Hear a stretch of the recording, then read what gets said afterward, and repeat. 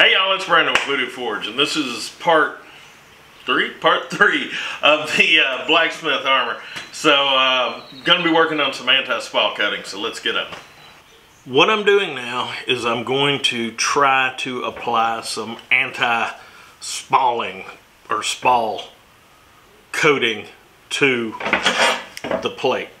Now what this is, for those of you who don't know, when a steel plate stops a bullet, the bullet doesn't go away. It's not contained. Here's our bullet. Our bullet's traveling along and it hits the steel plate. Now when it does, the pieces of that bullet, the copper jacket, the lead core, or the steel core, whatever it's made out of, they still have to go somewhere, even if the plate stops it.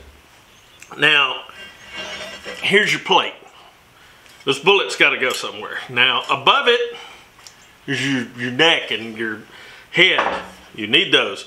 To each side of it, you've got arms, and below it, you know what's below it. And nobody wants to get bullet fragments there. So, we've got to find a way to contain this. Now, composite plates, when the bullet hits them, it goes in there. Not all the way through, but it goes in there and it breaks stuff up and it contains the bullet fragments. So what we've got to do is we've got to have some kind of coating on this. A lot of people have suggested like rhino liner, truck bed liner. And I think they get that idea because like the AR500 plates have an anti-spall coating on them that looks like truck bed liner. But there's absolutely no way that is truck bed liner. So I'm gonna try something different. I ordered some stuff here. This is from Fiberglass Supply Depot, and this is Kevlar felt. Now what this is used for, its actual purpose, is you put it on the bottom of canoes and kayaks and high wear areas to protect them from abrasion. But it's thick, and I'm going to use this as the base layer for my anti-spall protection. And then over that, I am putting, oh, it wasn't this color when I ordered it. Apparently it was. Okay, we got a taupe side here. Is that taupe? Got a yellowish color. Now what this is 17-ounce heavyweight Aramid protective Kevlar fabric, military grade. And so what the plan is I am going to take fiberglass resin and I'm going to put the felt material, cover the plate with it, overlap it around the joints, and then I'm going to put the Kevlar Aramid protective Kevlar fabric over the top of that, and hopefully that will hold all our spalling in. Now, yeah, that's it. That's what we're doing. So let's get on it. I've got my first piece of felt cut out here. So just going to use this resin as an adhesive. It's just fiberglass resin and the hardener. Not a lot to this.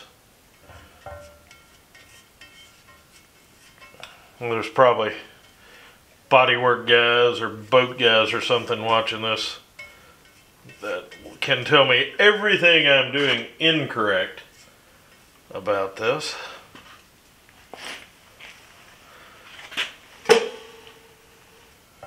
This is the first layer of Kevlar. This is hopefully the back. This is the felt that is going over the back. And this is 2 inches overhang, or 5 centimeters, I guess. y'all got to give me a break on the metric system. It's not that the metric system is ridiculous. It's just I don't use it. So 5 centimeters. That seems short for 5. But so the plan is, I'm going to put this down. I'm going to put the plate on top and glue a few of the sides on, or use the resin to adhere a few of the sides on, and then adhere the rest on later. This will go just like that, and then this will wrap around. I still don't know if this is the best idea. It's probably not the best idea, but it's the only idea I've got.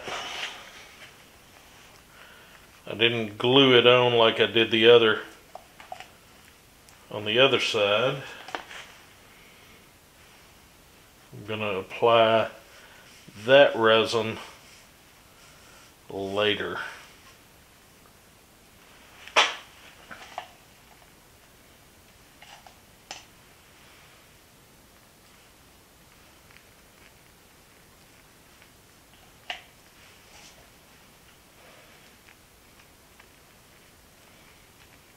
I tried to cut this where it would overlap as much as possible.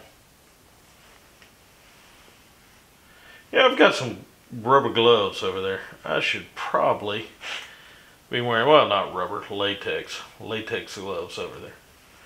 Get that. I'm gonna go ahead and do this top one too.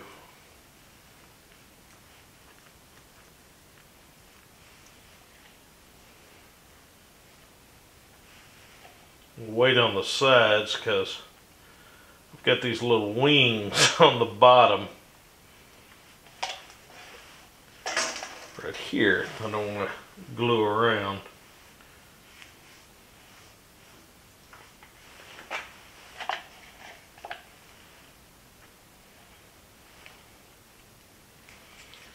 I really don't know if this is the proper thing to do.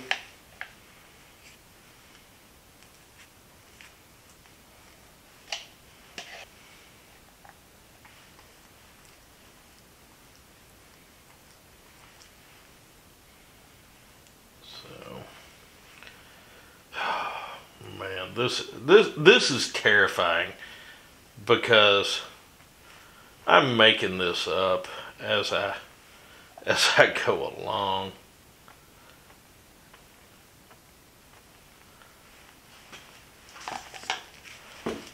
I did have enough sense to put on my gloves at this point, now that my hands are already crusty with this resin.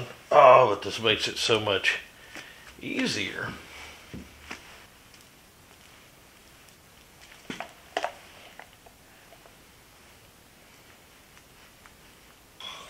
I've given the resin about 20 hours to dry, and it's dried up and solidified pretty good, and I'm fairly happy with that. Now I'm going to make the side with the seams the front of the plate. Initially I was going to make this the back, but I think it makes more sense to make it the front. So this is the other Kevlar material. Laid it on here and traced it out and figured out where I'm going to cut it. Here's what I got cut out. So the plan, of course, to take our plate with the seams facing the Kevlar, set it down here. I will glue this one first, and then this one.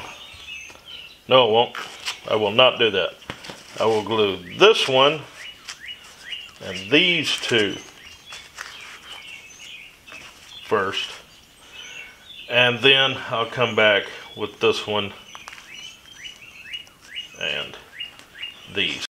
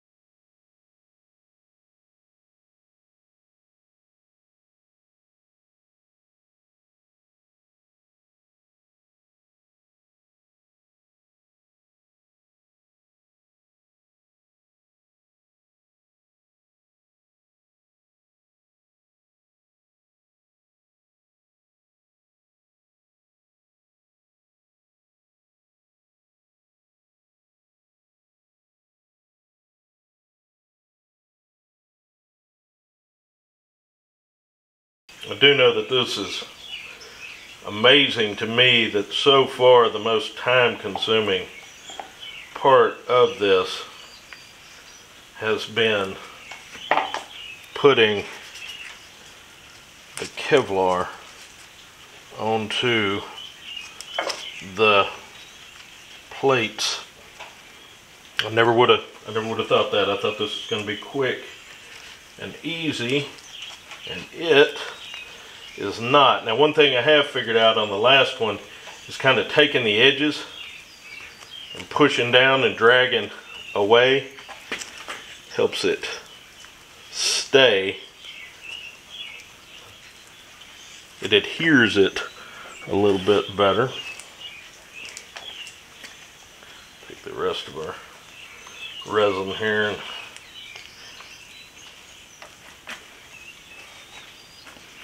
well, here's our finished product.